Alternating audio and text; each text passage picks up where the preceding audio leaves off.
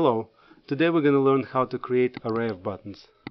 Normally AVsnap starts in the design mode, and if we need to switch to the control mode, we double click on the screen or press shortcut P, and in the dialog we select the pixel mode. As you can see, there's 640 by 480. I'm going to select that, and now we're in pixel mode. In pixel mode the screen is displayed at 100%, so you can zoom out, but if you press shortcut F as in Frank, it will zoom in at 100%. So first we're going to select an object which is a button on the left hand side, and we just draw it out. Pressing escape removes the tool, and now your button is selected. Double click on the button, and now you can put the text on the button. So in this case I'm going to put input 1. Once you see the input 1 here, you can also adjust the size of the text by zooming in or zooming out on the text size. To get the property of the button, press shortcut B, and in the properties we're going to set up a couple of things.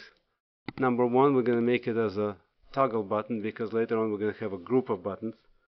And then we're going to set exclusive mode. Only one button will be turned on at any given time. And also we're going to call the button input, or you can call it anything else, and we're going to set the array index to 1.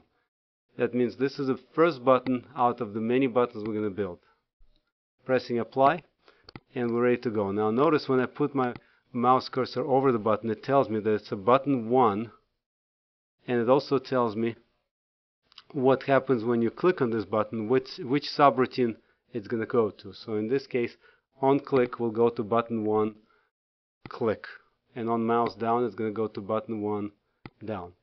So let's adjust one more thing, pressing shortcut B.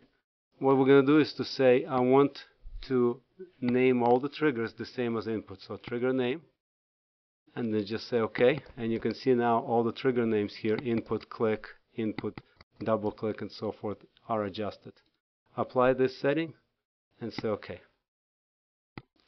The next thing we need to do is to make sure that our auto increment text numbers are selected. If this is done, then any button that has the text on the back of it, it's automatically going to increment the text. So in our case, let's make it a little bit smaller, and I want to create 6 buttons. So I'm going to go copy and paste, and you can see I just created a second button. Now notice that this number incremented automatically because there is a tool, the selection, which I selected for automatic incrementation.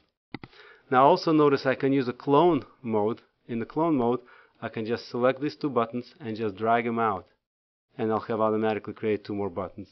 Drag out again, and I have 6 more buttons. Now in our case the buttons are a little bit too big to fit on the screen, so we're going to select all of them, set the font to 12, and then adjust the width to 50, maybe to 70. And now we can align all of them. So we're going to select everything together, and we're going to align them so that